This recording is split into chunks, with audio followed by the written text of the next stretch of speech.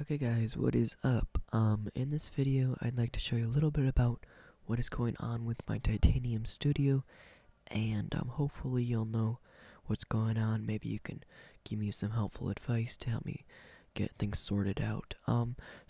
What's going on here is it says it's not recognizing that I have an SDK selected. Okay, so if I go under my window, preferences, studio, and platforms Android, I have my SDK selected, and this is just the standard bundle that I downloaded from the Android developer site. You'll notice it is 32-bit, but then again, Titanium Studio, to my knowledge, is 32-bit. So that's good. And then the error here is this. Okay, so it says that an error was detected, that it could not find any Android SDKs under the specified location. Okay, so that's one error. And if I do click Manage AVDs, you'll see it brings this up. That's fine. Nothing is sprung up there. I do not have an Android NDK, so I don't have the native development kit installed, but I don't really need that as far as I know.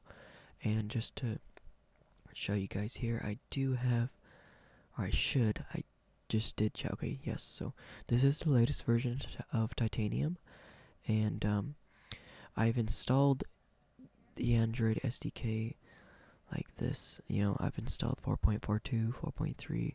I've tried the different ones. It does not do anything. You can see Tizen is installed, but each time I do this, it doesn't make a difference.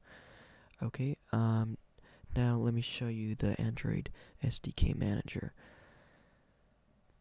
Okay, so here you'll see that basically everything under the tools is installed.